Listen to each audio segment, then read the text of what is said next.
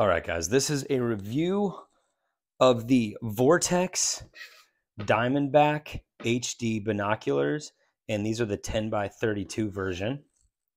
And we have basically the reason we went with these is we have an uncle in the family who is a lifelong hardcore serious sportsman and fisherman.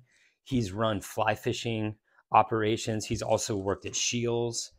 So when we have questions about hiking or sportsman gear, we like to do like amateur bird sighting and just have a good set of binoculars. Nothing complex, but just a good set. We went to him. These are the ones he recommended. And basically, these are super simple to use. The middle here, first of all, you can adjust these, to your individual face like this. And then the middle is just where you get that focus.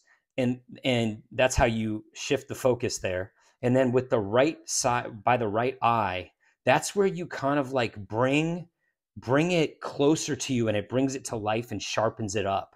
Those are the only two adjustments here. These things work super good. These also have a lifetime warranty, and it's unlimited, unconditional lifetime warranty. So highly recommend. These are a great set. They're not too big and bulky. If you look also, we have a separate review that's going to cover the harness we use for these, the harness or strap, whatever you want to call it.